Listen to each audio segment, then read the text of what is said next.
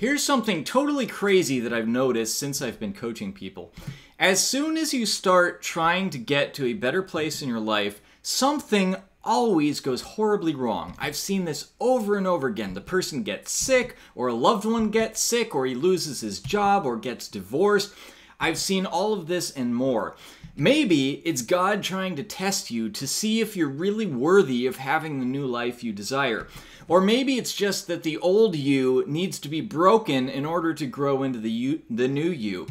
I don't know.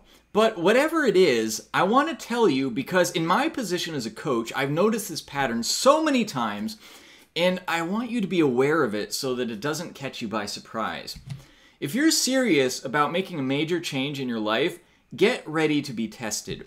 Very few things worth having come easily, and if you're already trying to make a change and everything is going wrong and your whole life feels like it's upside down, keep going.